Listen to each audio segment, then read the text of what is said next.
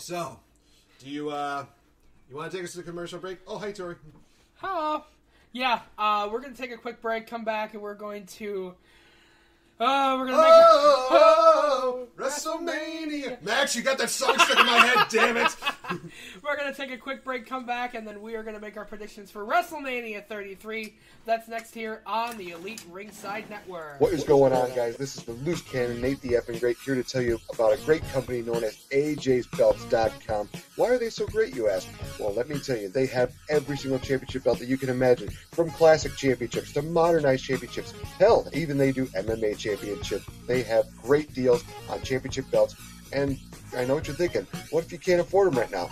No problem. They have a great layaway program, as well as if you go through PayPal credit, you can get your championship belts right away. A&J's Belts, the proud sponsors of the Squared Circle Podcast. Hey, what's going on, guys? It's Spencer Hart from the Elite Ringside Network. Wanted to let you know about some amazing news. You can now listen to all of our great programming on the new Satchel podcast player for your Android and iPhones. Here's the deal. While you're listening to us on Satchel, you can send us a few dollars to make all of our amazing shows even better. So if you're listening to us right now on Satchel, go ahead and click on that donate button to send us some much appreciated donations. And if you're not listening to us on Satchel, I mean, come on, what are you doing? Download the podcast player right now at satchelplayer.com. Exclusive friends of the Elite Ringside Network.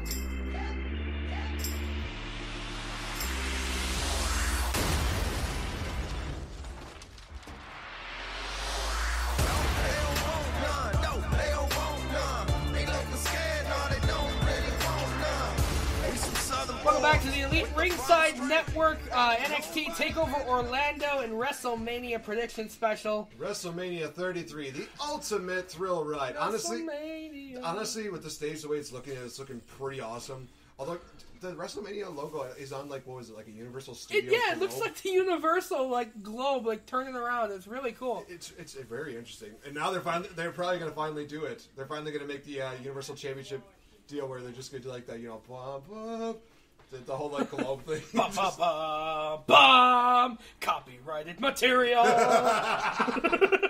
Honestly, if they did do that, I would not be, against it. I think it would actually be pretty awesome. Mm-hmm. Not like it would be like, hello. Hi there. Hello. So, we have people randomly just popping in and out. Yep. It's busy here in the studio tonight. It is. But let's just get right into WrestleMania predictions. My, how much the year has changed. I mean, last year you were the Squared Circle Podcast Heavyweight Champion on Cloud9. Yeah, thanks also for that. Also realized the Beatty Club. And 1 year later, we're once again feuding.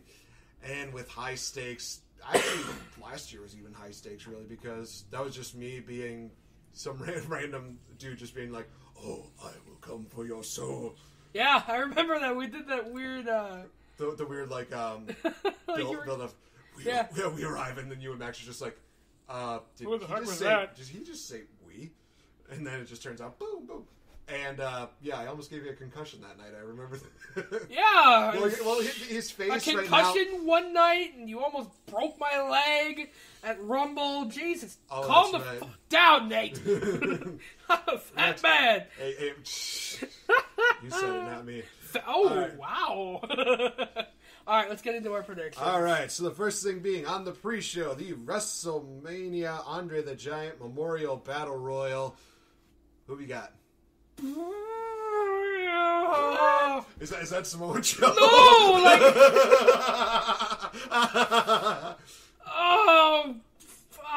Braun Strowman. Yeah. I can definitely see why. They're really trying to push him as, the next big thing around here. But I'm going with Sami Zayn. I think it's finally time for him to get the WrestleMania moment. And plus, he's dedicating it to Mick Foley, which would be awesome. It's probably not going to happen, but at the same time, it's just one of those things where it's like, I'm a wrestling fan. Let me dream, damn it. The next matchup on here, what's weird about this is I think they actually got bumped to the main card, if I'm not mistaken.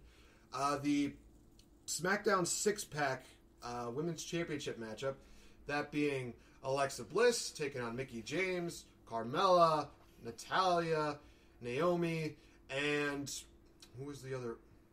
Becky Lynch. Oh my gosh, that is horrible. I'm sorry. I am so sorry, Becky.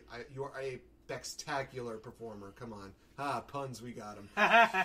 I went with Alexa Bliss. I think that regardless of the fact that Naomi basically, the fact that Naomi did come back, it's a great moment, but at the same time, very few times did they actually put the championship belt back on the person that came back from injury. So that's why I was so hesitant about it.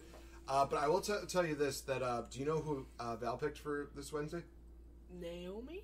No, Mickie James. Really? I was surprised by this, and I'm thinking, you know what? Honestly, I could see Mickie James somehow pulling out the upset. Yeah. But I mean, it's a 1 in 6 chance of us getting it, right. So that's the crazy part about these 6-pack challenges is that there's so many more people, which means it's just agonizing. Yeah. Oh, by the way, Tori, have fun with your prop designs. So. I'm gonna go with the hometown girl. You're going with Naomi? I'm going with Naomi. Right. I think Naomi's gonna pin Alexa. You think it's gonna be... I think they'll pull the plug on giving Naomi back the title. You're gonna feel the glow? Well, the only glow you're gonna be feeling is your beet red chest from those chops. Yeah! Now we move on to what seems to be the final matchup of the pre-show, that being Why Austin Aries versus Neville for the Cruiserweight Championship. This match is going to be a barn burner. It's going to be awesome. This is going to be the match of the pre-show. This is going to be the match of the pre-show. Who you got and why? You going to go with the King of the Cruiserweights or the man with the greatest package that ever lived? A beautiful package. For those of you that don't know, he's not talking about his package. He's talking about the video package. Get your minds out of the gutter. I do feel weird kind of going from like one camera to another, but I'm trying to give equal attention here, so... I am going to go with the King of the Cruiserweights. The Cruiserweights. I'm going with Neville. I think that Neville is doing wonders for this Cruiserweight division right now, and I think that this feud can last, honestly, until SummerSlam. I agree. That's why I also picked Neville, too. I think that right now, Austin Aries is still too new to the scene. In the main roster. Yeah. I think that, they could still definitely do it. Somebody actually suggested the idea of maybe having them feud at Payback and putting the title on them, which I would be okay with. Mm-hmm. I just think that right now, on the big stage, Neville lost his WrestleMania moment last year due to injury, unfortunately. So right now, I would say give him his WrestleMania moment now. And then, Austin Aries, he's still going to be around for at least maybe a few more years. He's got plenty of chances. Yeah. Hell, he might be, an awesome United States or Intercontinental champion. I'd vote for Austin Aries as IC or US champ, honestly. Be amazing. All right, we go into the main card featuring the triple threat ladder match for the tag team titles of Raw. That being the Club Too Sweet defending against Enzo and Cass, and the Great White North, Cesaro and Sheamus. I swear if you say that word, I am going to rip your ear off. Just say it. Just get it over.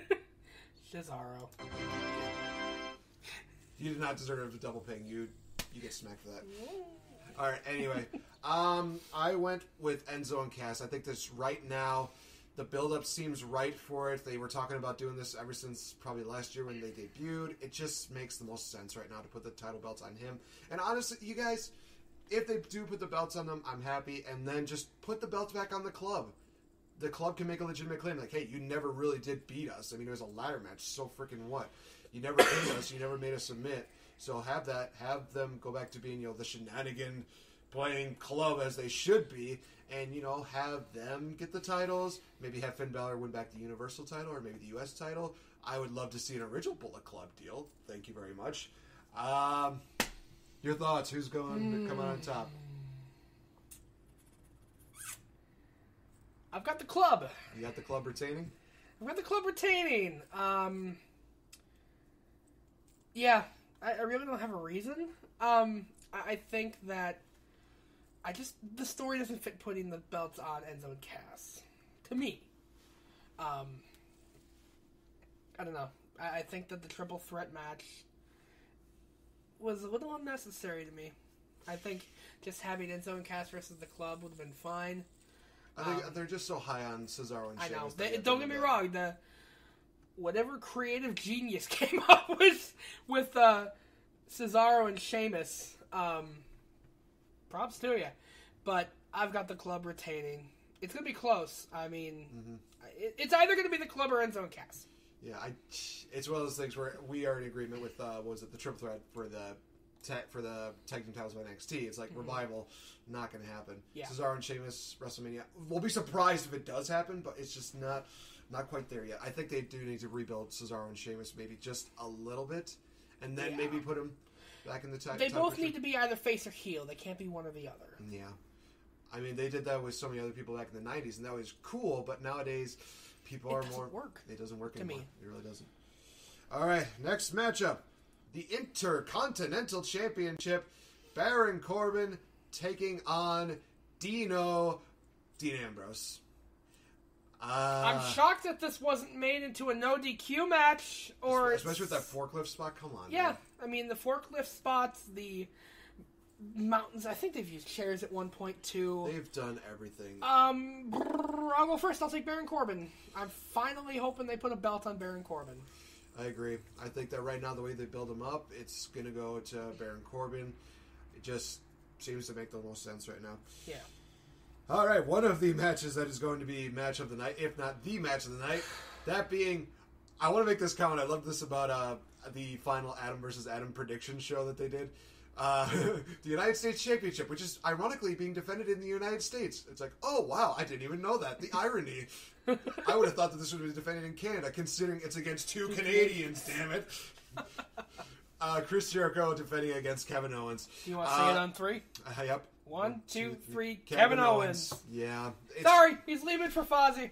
That one's writing on the wall right there. Somebody made a comment about him maybe doing the tour in May, so maybe he'll keep the title. I could see Jericho holding on to the title for that WrestleMania moment and then dropping it the following night, but right now it just seems obvious that Kevin Owens is getting the belts. Mm-hmm. Just seems that obvious. Yeah, I've heard rumors that Kevin Owens Chris Jericho is returning at Extreme Rules, which would be the second pay-per-view after Mania for Raw.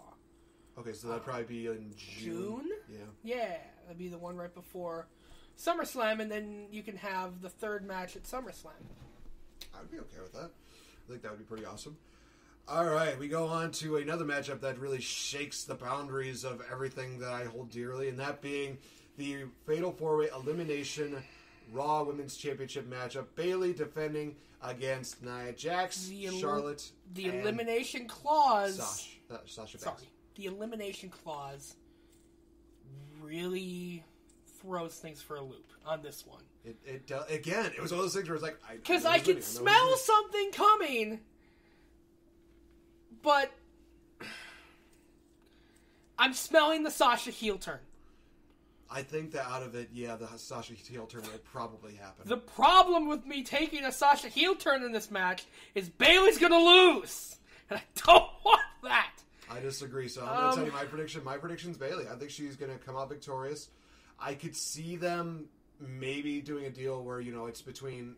no, I'm sticking with Bayley because I think that they'll definitely do either one of two things. They're either going to have Charlotte versus Bayley as the final two, and that's just going to make it obvious, or they're going to do Sasha versus Bayley, and something is probably going to happen there. I don't know if they're going to put the belt on Nia just yet. I could see that happening the Raw after, but I don't see that happening at WrestleMania. I know a lot of people are just picking Nia Jax. I just don't see it right now. I'm going to take Bayley as well, and I just thought of something. Okay. Have Bayley pin Sasha for the win. Sasha, Monday night, comes out and kicks the ever-living crap out of her, challenges her to a match for the belt, and wins.